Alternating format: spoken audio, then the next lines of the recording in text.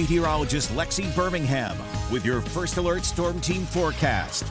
We're going to start off with a quick look at the tropics because Beryl once again continues to rapidly intensify. At the top of our show was still a Category 2 hurricane. Now it's our first major hurricane of the 2024 hurricane season at a Category 3. Now has maximum sustained winds of 115 miles per hour, and you can actually see the very distinct eye, the center of the storm, really beginning to get its act together. And we are still expecting Beryl to continue to intensify over the next 12 hours, getting up to Category 4 hurricane strength before it approaches the Windward Islands, most likely by late tonight or early Monday morning. As it passes into the Western Caribbean, it will see some weakening, but will maintain its major hurricane status. As it moves to the west, we could possibly see some impacts across Jamaica, and it will drop back down to a Category 2 hurricane as it approaches the Yucatan Peninsula. Now, the forecast models, again, like I mentioned, continue to stay very consistent and almost in agreement with one another, although we do have a couple of outliers here, keeping this to the west and moving towards the Yucatan Peninsula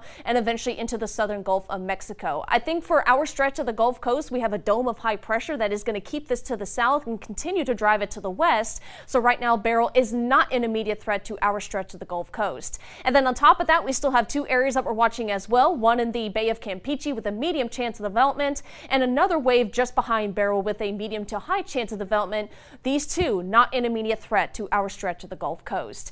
Back here at home, here's a live look from our studio camera in Midtown Mobile. This is looking back towards the west, seeing some blue skies this morning. Meanwhile, we got some light clouds over Pensacola Beach this morning from our Generator Guys camera. Temperatures right now sitting in the upper 70s to lower 80s for most, 78 in Atmore, 80 in Citronelle and Mobile, 81 in Grand Bay, with 75 in Lucedale and 79 in Lynxville. Forecast highs for today for most of us will reach the low to mid 90s, just a couple of degrees above normal for this time of the year, with maybe some areas near the coast in the upper 80s, which again, keep in mind, is not including the heat index values, which could range anywhere from about 105 to 110 degrees for today. So heat advisories are in place for the entire News 5 neighborhood from 10 a.m. until 7 p.m. That is except for Jackson County, which is under an excessive heat warning. That's because their heat index values could be anywhere from 110 to 115 later this afternoon.